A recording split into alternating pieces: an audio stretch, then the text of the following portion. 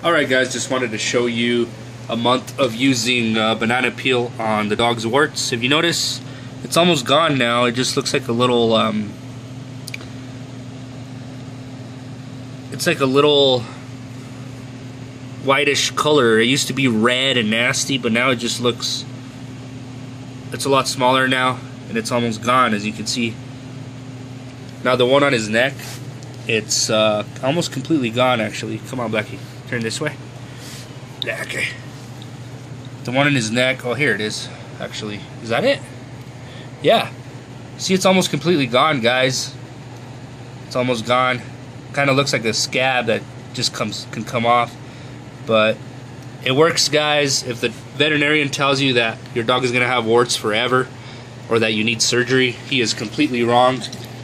Are you okay? He freaked out when I touched his stomach. But like I said, guys, don't listen to your veterinarian. He's probably going to tell you to do some surgery, or that he's never going to be able to be the same, you know, the warts will never go away on their own, he'll tell you. But in fact, if you use banana peel on them, and to tell you guys the truth, I didn't use the banana peel every day because I didn't have much time. I'm sorry, boy. I used it every other day. But if you guys use it every day, I'm sure you guys will have better results than me.